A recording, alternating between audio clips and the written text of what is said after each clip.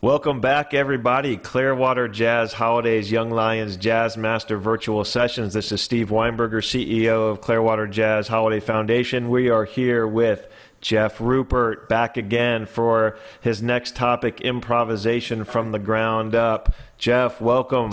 How are you, my friend?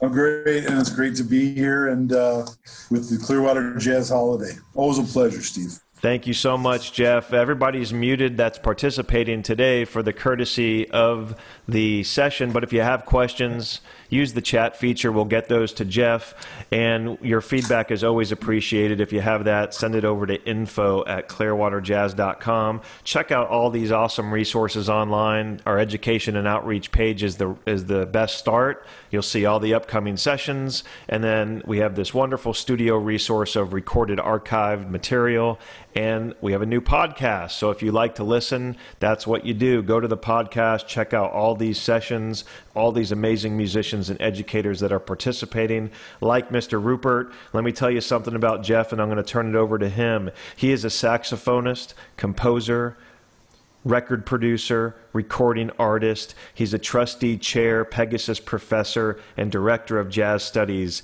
at the University of Central Florida.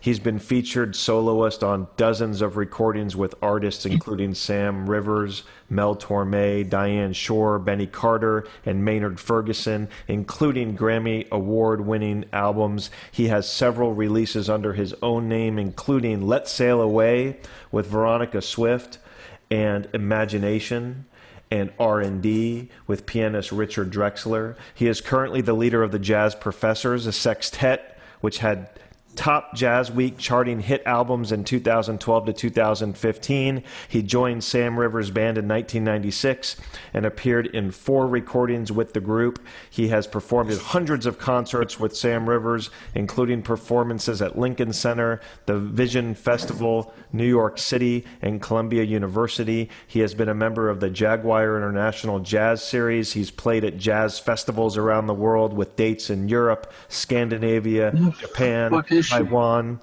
Israel, South America, Australia, and New Zealand. He was just talking to me about some new projects that he has coming up, which sound very exciting. We're really looking forward to hearing and seeing more. And as a music educator, he is a frequent clinician for festivals, college, high school, and middle school music performance assessment and music education clinics for music educators at events like the Florida Music Educators Association annual conference in Tampa, Florida. And he has been a regular participant in our Young Lions Jazz Master Sessions since 2016, really, and here he is for his second virtual session. Jeff, welcome back. It's such a pleasure to have you again. The stage is all yours. Thanks, Steve. It's always a pleasure to be working with the Clearwater Jazz Holiday, and I see my friend Lee. Great to see you, Lee. Appreciate the help, and happy to be here. It's amazing to me. Wherever I go in the world, people always love jazz music, and it's just there's just so many jazz fans out there, and I think jazz fans are the ones that are so hip, and they all fly below the radar. And it's like a lot of people keep quiet until they get around their people, and jazz people are that way. I remember I used to play in Thelonious Monk Jr.'s band, and I remember we were playing in the South Orange, New Jersey Community Center. You know, you figure, wow, what's going to be happening there? And it was packed, and I remember meeting people who were, one was a videographer for PBS making specials, and I learned about some of my favorite books I've read since then through jazz fans. So the reason I bring that up is I always end up learning as much from anybody that I'm sure anybody learns from me, because jazz just always attracts such a hip crowd. So thank you, folks, for being here today. But I'm going to talk about improvisation today from the ground up. Improvisation, of course, is what is central to jazz music. Prior to Louis Armstrong, there was a little jazz being played. Buddy Bolden was really the first jazz musician, and this is New Orleans, of course, the early 20th century. But it wasn't until Louis Armstrong came along that everyone said, "Now that's really what jazz is about." And Louis Armstrong codified jazz improvisation and really kind of codified the jazz vocabulary from the onset. It's really astounding. So one of the things that's really important about jazz music is it's improvisation based, and the thing is, the improvisation isn't just about one person improvising; it's about a collective improvisation.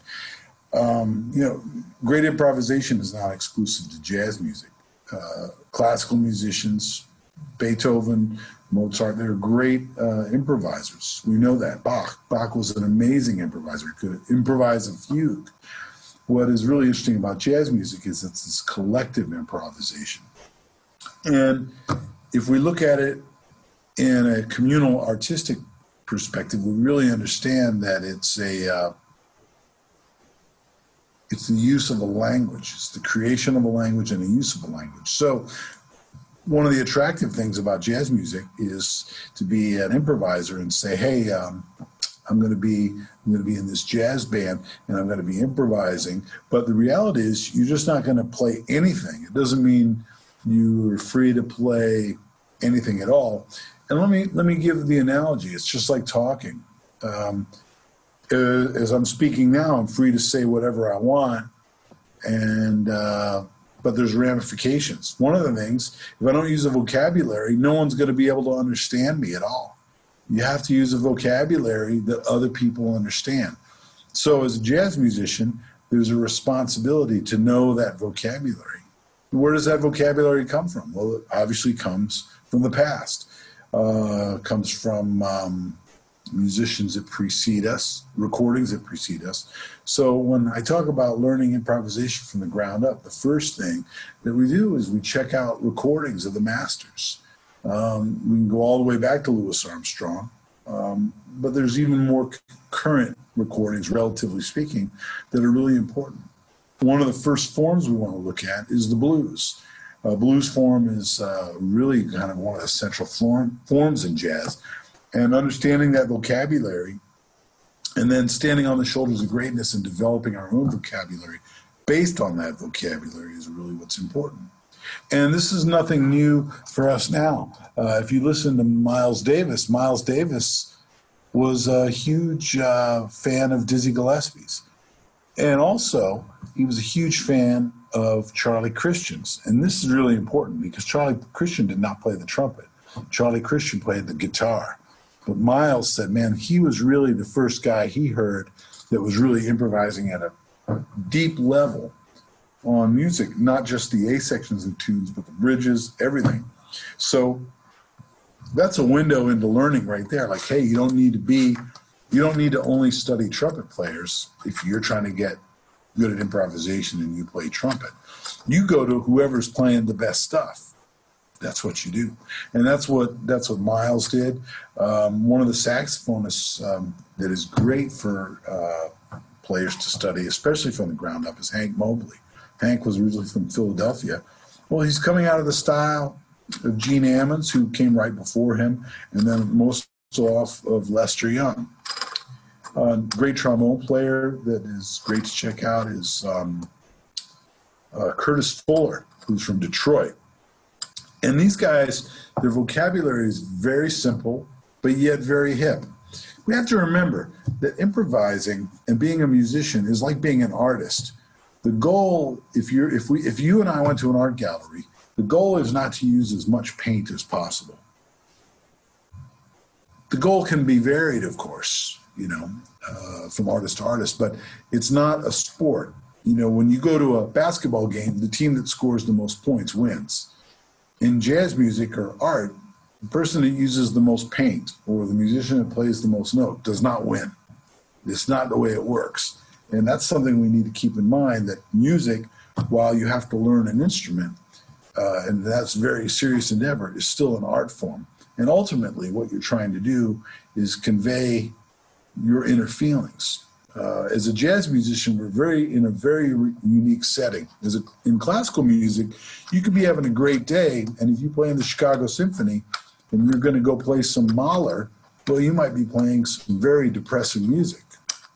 I mean, not all Mahler is depressing. That's not my intention of that statement. My intention is that you cannot control the music if you're playing classical music.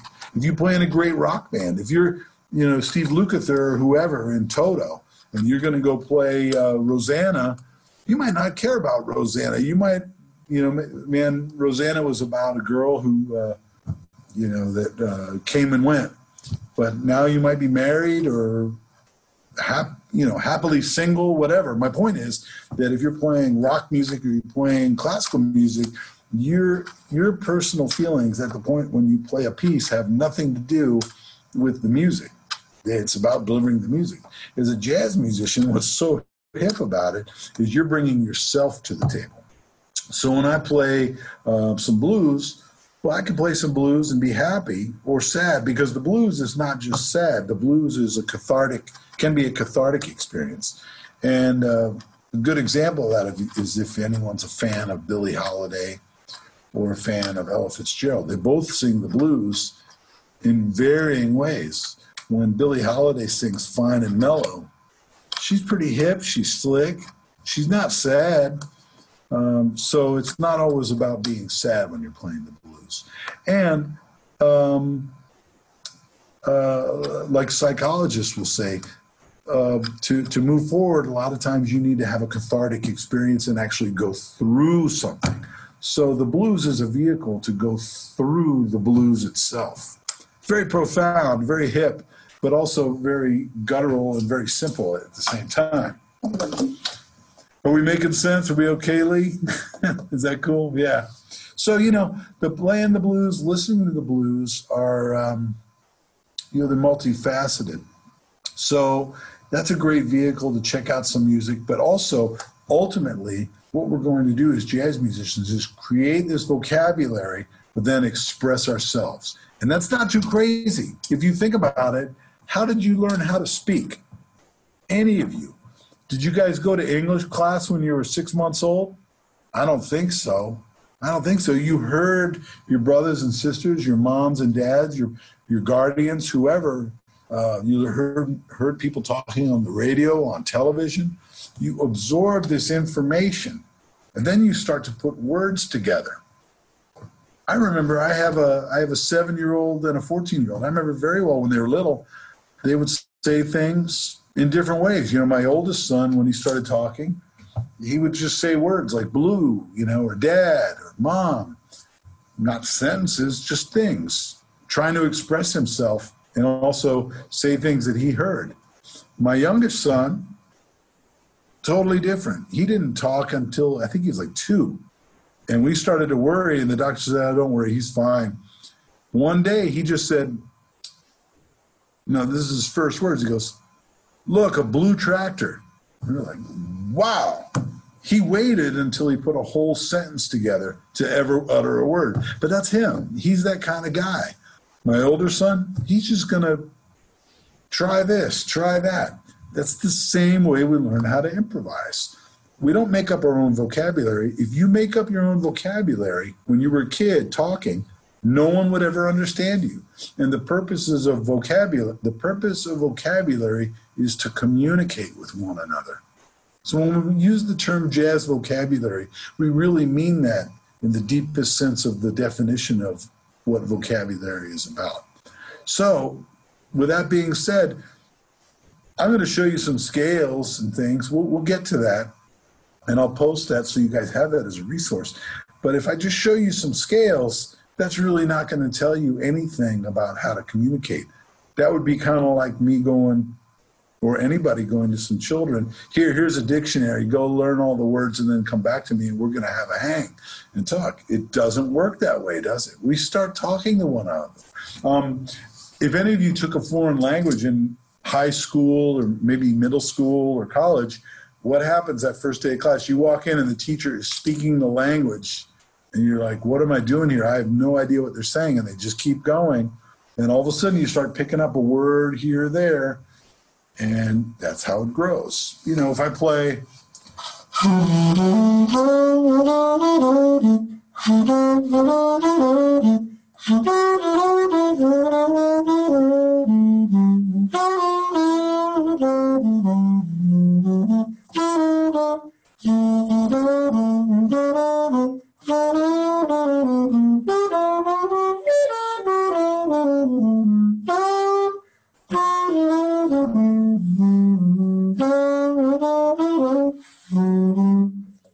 I just played some blues. I probably don't even need to tell you. It was bluesy. Hopefully you could relate to that. But everything I played is nothing that I invented, but yet it was me. And here's what I mean. When I'm using the words I'm using right now, no one's copyrighted those words. You can't copyright words like that and lay ownership to it. I'm using words and putting them together to make my own sentence, my own expression. And not only am I using the notes, but it's how I'm using the notes. I can play the same notes a million different ways.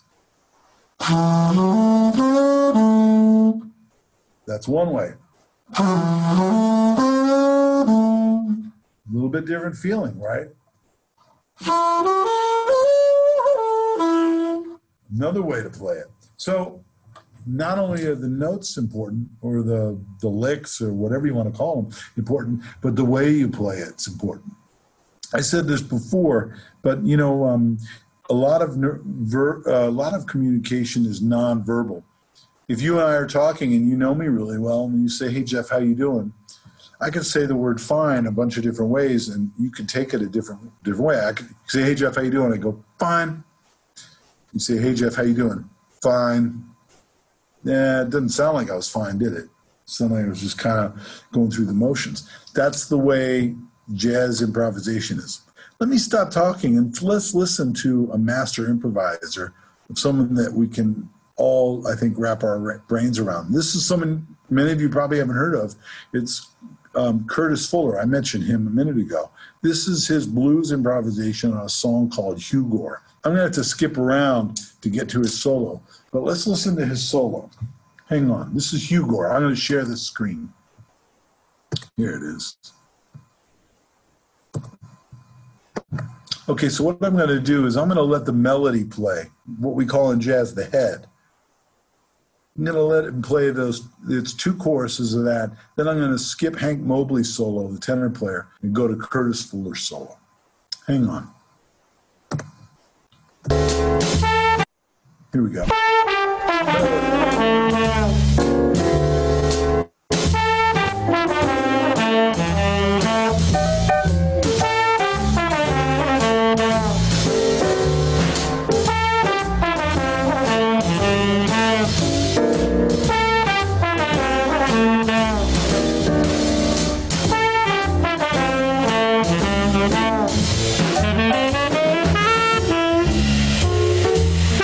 Okay, so even right there, the melody.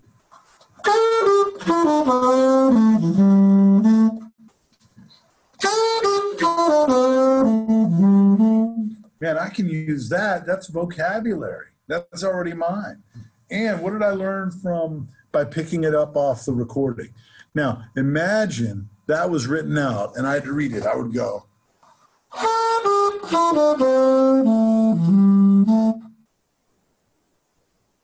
That's not really the whole picture, was it? Listen to the way they played it. Listen to it.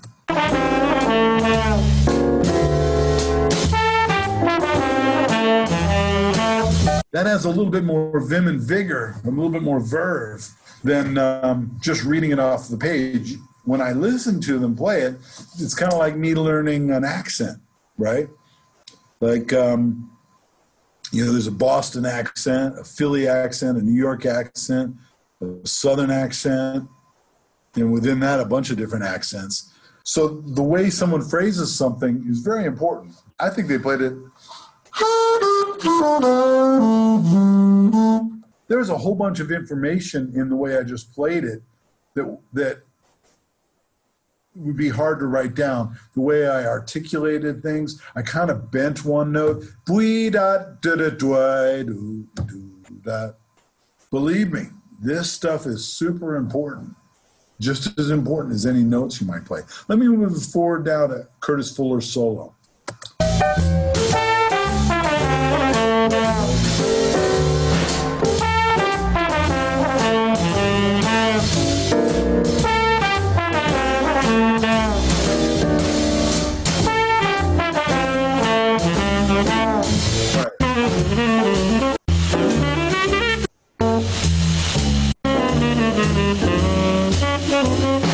Now, you're going to have to take my word for this. We might, if we have time, go back to the beginning. Hank Mobley plays about 10 beautiful choruses on his saxophone. He can play a lot of notes, too. Now, Curtis Fuller is going to play, and he's not going to play a lot of notes. He's going to play a lot of heartfelt ideas. Let me ask you this. Have you ever been in a discussion with someone who has very few words to say, but you're almost hanging on every word they say? That's very profound. And jazz improvisation is really that way.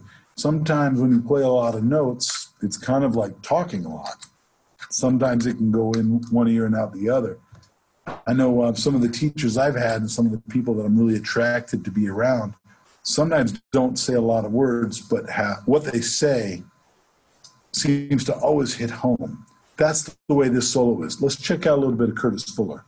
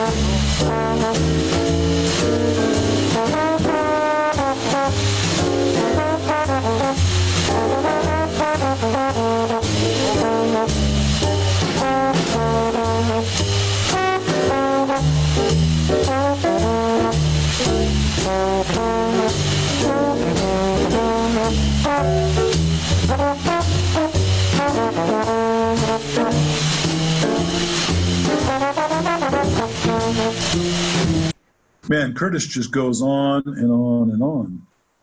If you notice, he's not playing really long, stretched out phrases, but they're really poised well.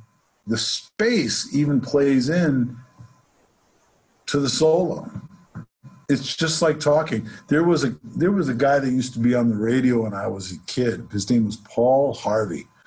And this guy used to talk and then leave this tremendous amount of space. And I was just kind of making an example like you do. And you would just be in the car listening to him and you'd be on the edge of your seat. What's he going to say? Space is very important. Now, I acknowledge that you have to have something to play on either side of the space, but the space is very important. So here's how we learn how to improvise. You take a solo like this one, okay? You listen to it about 100 times. Really concentrate on listening over and over again. I see the success of all my students. The ones that are the most successful are the ones who spend a lot of time listening, and listening critically, not listening while they're making dinner, or listening while they're doing something else, but really just listening and learning solos. So what you do is take this solo, maybe take a chorus, which is 12 bars. Then let me see if I can sing that just to yourself. I know not everybody wants to be a singer, but in your car or maybe with your earbuds on, sing the chorus.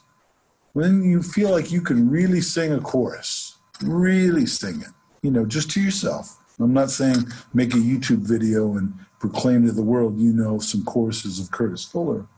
But when you can play a chorus or sing a chorus, then say, let me learn it on my horn.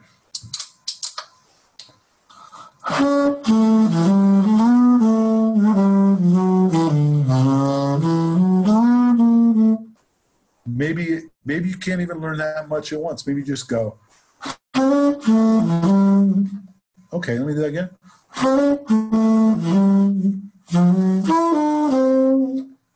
In other words, I'm taking it just a couple notes at a time. But if you've listened to it 5, 6, or 100 times, you're going to be able to play it on your instrument much quicker if you've listened to it a bunch before. Now, what am I learning when I'm learning those notes? Am I just learning the notes?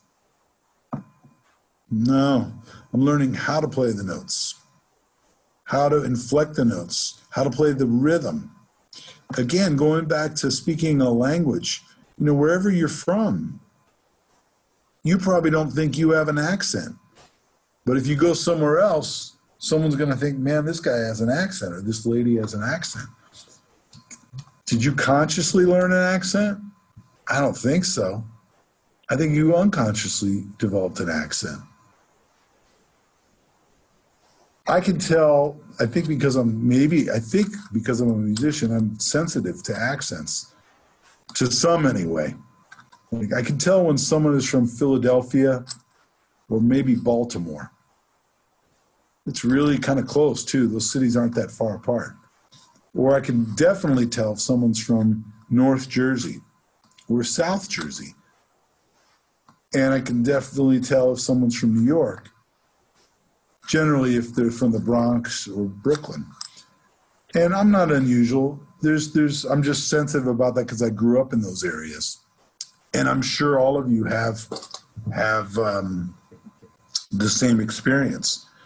I'm always intrigued when I go to Boston or Cape Cod at how differently people speak there, even though we're all speaking the same language. So those inflections you pick up in language are the same inflections we want to pick up in solos like this Curtis Fuller solo. First thing you can do to learn jazz vocabulary is learn good solos. The other thing is to learn your instrument really well. If you're trying to get good, make sure you have a really good private teacher. And sometimes you might have a private teacher just to teach you your instrument. My instrument is obviously the saxophone. If you play trumpet, you might want to have a teacher who just teaches you trumpet. And you might study improvisation with someone else. It's not unusual. I teach a lot of different people how to improvise. I don't teach just saxophone players. I teach trombones, trumpets, guitar, bass, you name it. So when you're hunting out someone to study with, don't feel as though it has to be someone just on your instrument. You need to learn your instrument. Again, that might be with a certain teacher, and your improvisation might be with another teacher. So the first thing is to really have an understanding of listening to some really important solos and then trying to emulate that. And what ends up happening is you start putting ideas together just like you're putting words together when you're speaking, and they become your own. The worst thing you can do, in my opinion, is go buy a book of published solos written out. There's a book out that has all of Charlie Parker's solos in it. There's a book out of John Coltrane's solos. And I've had friends that try to learn the solos that way. It seems like the easy way out, like, oh, it's already written down, I can read it. It's actually 10 times harder. If you learn it by ear, you're already connected to the music. Think about it. This is deep. If you learn something with your eyes that is about an oral process, you're adding a step. You're adding a visual process to an oral process. If you learn it by ear, you're developing your ear and you're learning directly with your ear, and your brain is connected from your ear to making the sound. We call that an oral approach. You hear it, and then you reproduce what you hear. The funny thing about that is you'll remember stuff a lot better too. If you write down solos or you read solos, you're missing all the nuance we talked about. Again, it's like saying, I'm going to learn how to speak French. Let me pick up some French literature. Well, you get somewhere with that, but if you go to France, you're gonna learn a heck of a lot more about the French language. Same way with jazz. So I mentioned there's another great solo on this. Hank Mobley's solo is great. I've got a list. Let me do this now. I'm gonna cut and paste and put into the Zoom meeting chat. Let's see if I can do this correctly. Here we go. Watch this. You can see this. Control V.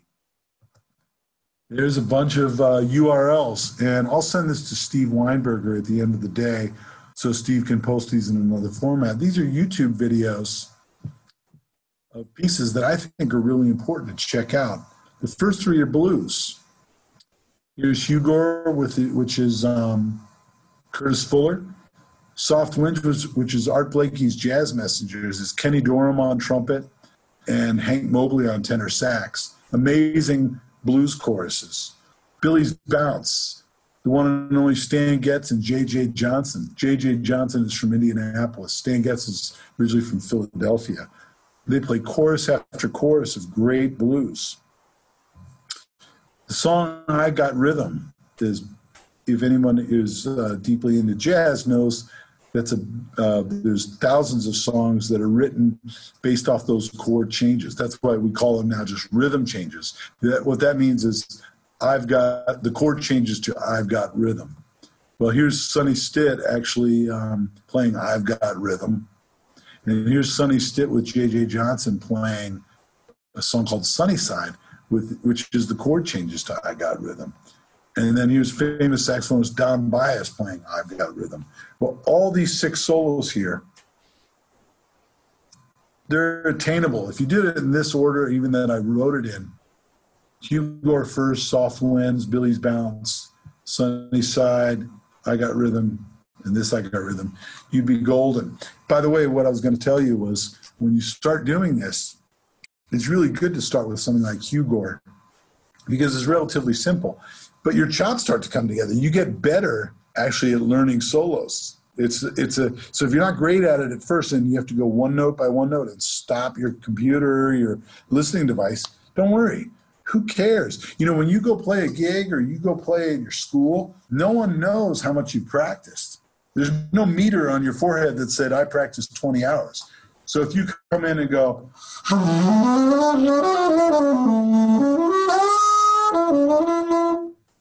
and someone of your friends go like, man, what was that? You know, some blues. You know, you don't have to lead on how long you spent working on something. You work on stuff because you love it, and you know that if you invest your time in it, the long-term gains are going to be there. That's especially kids who are serious about jazz. They have a special place in my heart because they're not getting that instant gratification of, say, a video game or watching cartoons or something. They're really investing in themselves. So this idea of listening, trying to learn solos, and recreating it is not to be underestimated. This is how all great players learned. There's a great video of the great piano player, Jimmy Rolls. Jimmy's bad. And they were talking about Lester Young, and he got really serious. He's like in his late 70s.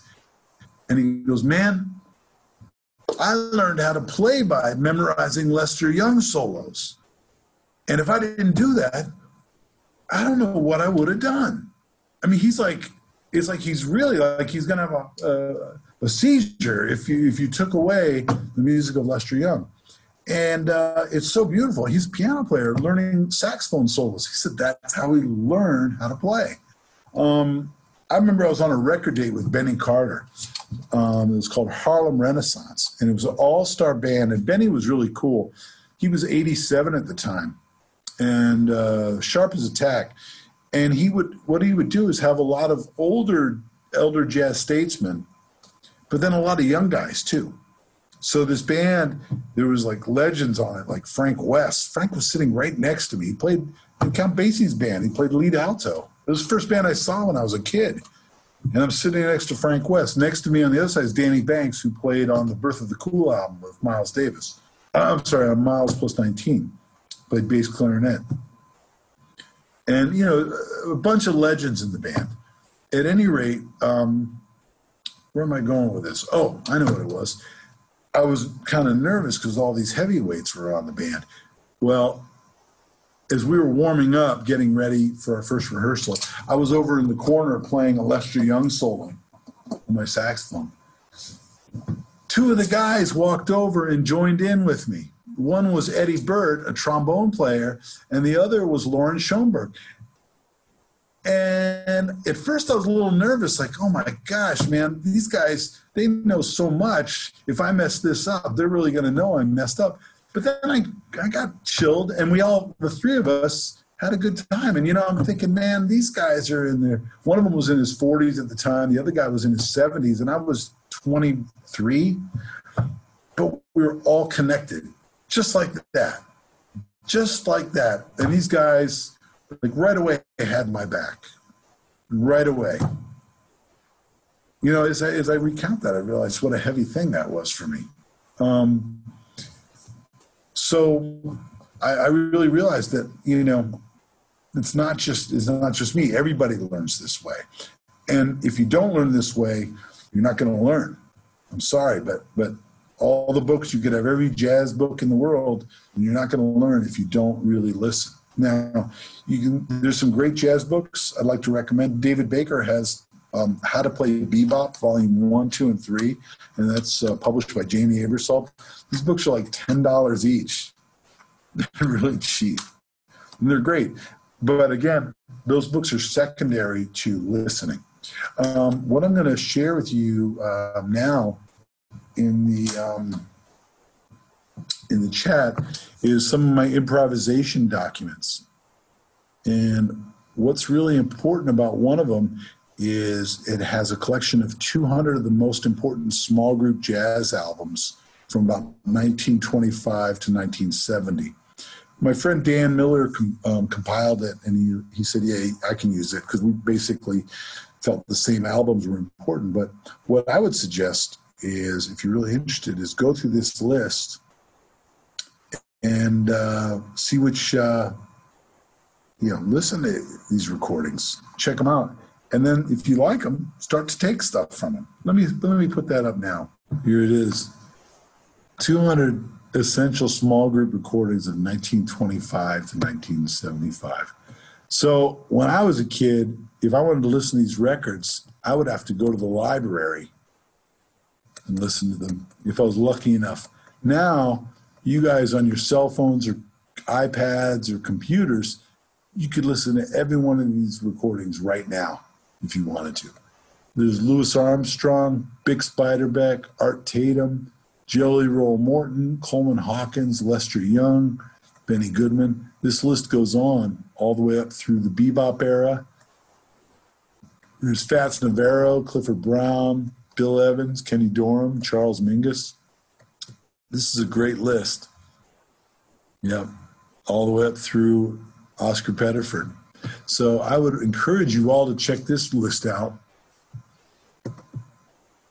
and listen to those recordings. The thing that's going to happen is, if you're here, you're checking this out after we've recorded it and it's uploaded to the Clearwater Jazz Holiday website. You love jazz. You don't need to be prodded to listen. So you listen and you start to pick apart solos. And also, sometimes you don't want to learn a whole solo. That's okay. You might just like one lick or 3 or 4 licks. You can learn those. Those are okay. But that's a great way to get started. Now, the other documents I uploaded here, the Foundations for the Improvising Musician. Let me pull that one up. Let's see if I still have that up here. Let me pull it up again. Give me just a second, please. me a second. Here we go. There we go. Now I can share it.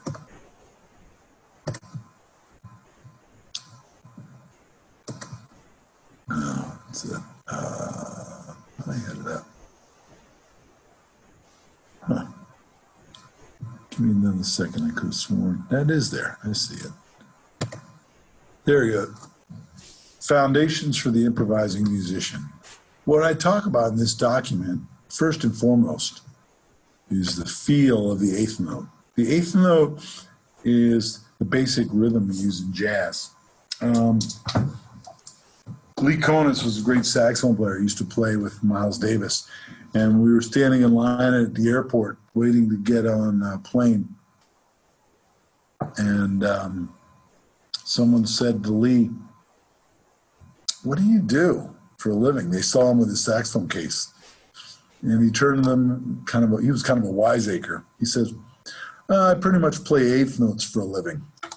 And what that meant is he's using, in music, we have eighth notes. Like they're here, in example 2, I have this bebop major scale. Well, he was talking about that's what he basically plays, is eighth notes. Well, the first thing that's really important with jazz music is the feel. The first way I had this written up here is that like a classical musician would play it. Let me count that off. 1, 2, 3. Well, a jazz musician would play it the way I have written in example 2. 1, 2, 3. Well, what I'm doing is I'm transferring the emphasis. Here the emphasis is on our strong beats, beat 1, 2, 3, and 4. Here the emphasis is on the upbeats, the end of 1, the end of 2, the end of 3, and the end of 4.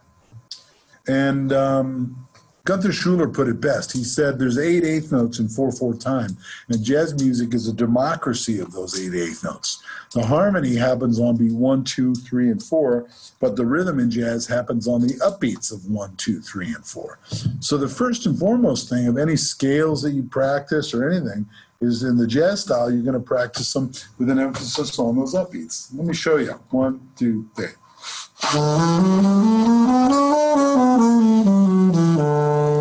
That's playing the bebop major scale with the accent of the upbeats. Let me contrast that with if I was going to play it more of a classical style. 2, 3.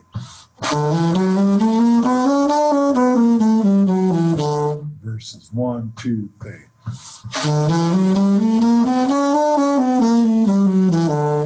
The only difference really is that in the jazz way, I'm emphasizing the upbeat, not the downbeat. Duke Ellington always said it's too aggressive to emphasize the downbeat, emphasize the upbeat. He was really hip. He could say stuff that was so cool and still be conveying a message. Now, if you notice, if you play music, I'm playing this bebop major scale. You wonder, what the heck is that? Well, one of the big lies in music is that we need to learn our scales, like major scales, and that's how you improvise. There's no truth to that at all. You don't improvise with the major scale. You add half steps to a major scale. You might add intervals to a major scale. I don't think of a lot of solos that I know that someone just uses a major scale. And this is what we call a bebop major scale. An E-flat major scale is descending, is E-flat, D, C, B-flat, A-flat, G, F, E-flat. If you look at example 2, I have a B natural on the end of 2. That's an extra note. Well, the reason that extra note is there is it keeps our chord tones of E-flat major happening on the downbeat. E-flat happens on 1, C happens on 2, B-flat happens on 3, and the G happens on beat 4. So that's the 3rd, 5th, 6th, and root that happen on the downbeats. Well, if you play those on the piano at the same time, it'll sound like an E-flat major chord. So Bach knew this. This is the center of counterpoint, that downbeats, our ear hears downbeats naturally. If we have chord tones on downbeats, we're going to actually convey the sound of the harmony through a melody that we make up. So that is the basis for this whole document of these bebop scales and why they work. So I have a bebop major scale up here. Sounds like this. Well, I can play that from the 3rd.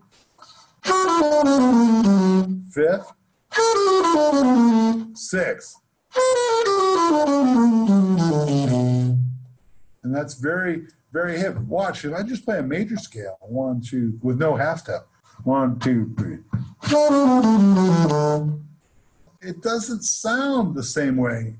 Listen to this. Here's the bebop version of that. To me, that sounds more complete. Okay, you can check that out and check it out on your own and see what you think. If you'd like to read more about these bebop scales, as I mentioned, that David Baker 3-volume set, How to Play Bebop, is really good. Also, one of the greatest jazz teachers ever, his name is Barry Harris. And if you Google or go to YouTube and check out Barry Harris, Barry's talking about these bebop scales online. They're very important. What they are, there's a bebop scale for a major chord, there's a bebop scale for a dominant chord, there's a bebop scale for a minor chord. I have them all included in this document, okay? Every single one. There's a dominant chord. So a B-flat dominant scale or a Mixolydian scale would not have this A natural that's happening on the end of 1 here. It would simply be B-flat, A-flat, G, F, E-flat, D, C, B-flat. Like this, 2, 3. Well, those are what we're taught in music theory. Well, that's the Mixolydian scale. Yeah, but again, we have to add notes to that to really make that work in our harmony. And so the bebop version of the Mixolydian scale adds a half step between the root and the 7th. So between that B flat and the A flat, we're putting an A natural. Just listen to the sound. 2, 3.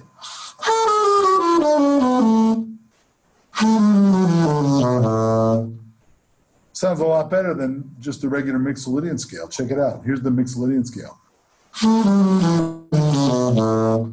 Versus. Okay, so these scales and adding these half steps are very important. This is a deep thought, but and it's not my original thought. But we have to remember that everybody, when they're learning to improvise, gets so hung up with learning chords. People even talk about it. They say, I need to learn how to make the changes. What that means is I need to learn how to create melodies over chord changes. The big fallacy in that is to think that the chord changes are that important. The melodies you create are more important. Before the earliest music we know of, scales came before chords. So scales don't come from chords. Chords come from scales. So when we play certain scales, like these bebop scales, by the way, they're not really exclusive to jazz because the bebop major scale exists in the Mozart flute concerto in D. I mean, right off the bat, it's the first lick, and it's a bebop major scale. Well, that was Mozart. So these scales are very important, okay? Again, I would suggest learning these scales in tandem with learning some of the great solos that we've talked about today. Listening. And then in this document, I have arpeggios as well, how to arpeggiate these chords.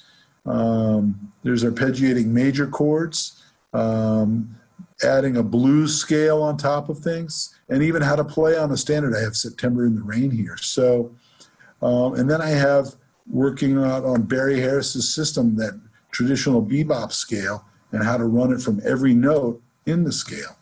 So there's a lot of nuts and bolts in this document, foundations for the improvising musician.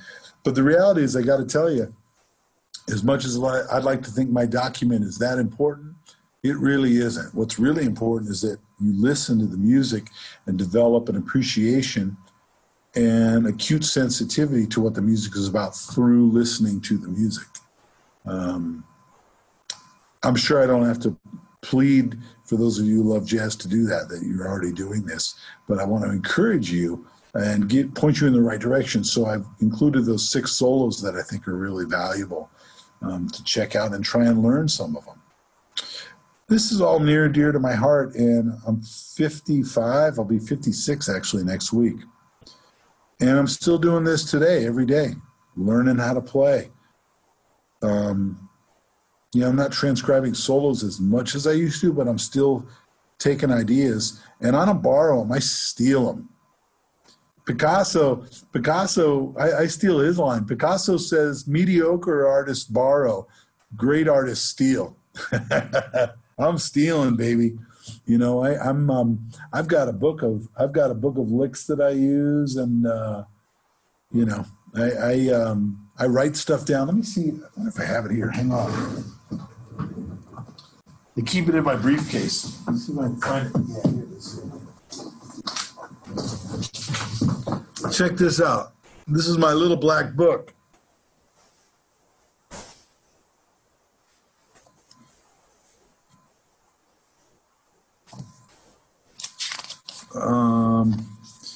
The very first page, here's a lick I stole from George Garzone on his recording of Nature Boy. I wrote it down. Now, let me show you a fun one. I'll show you the way I do it.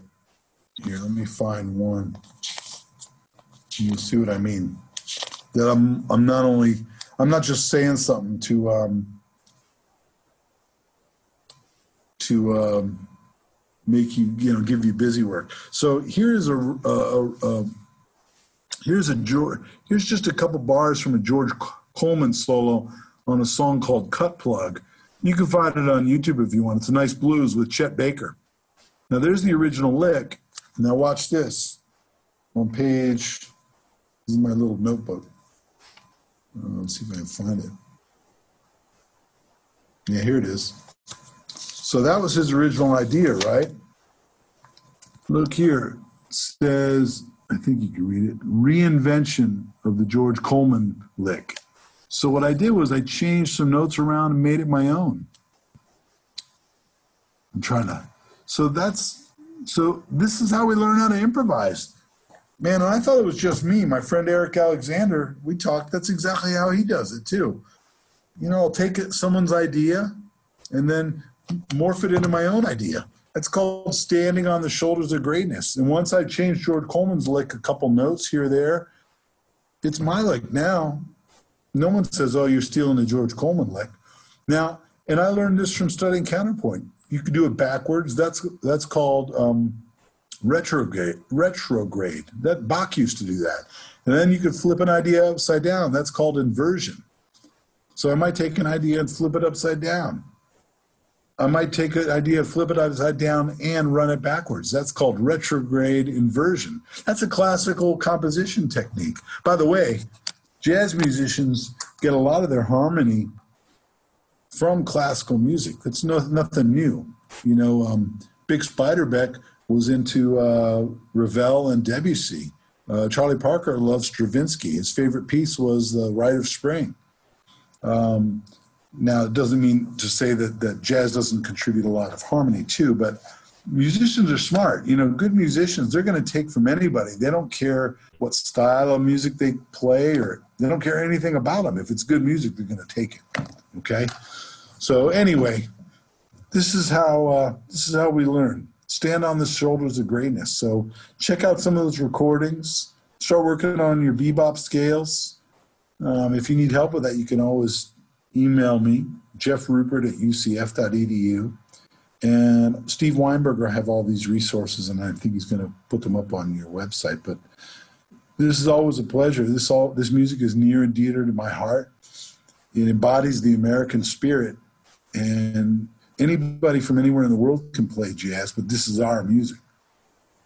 So I appreciate the Clearwater Jazz Holiday very much. Thank you very much, folks, for having me.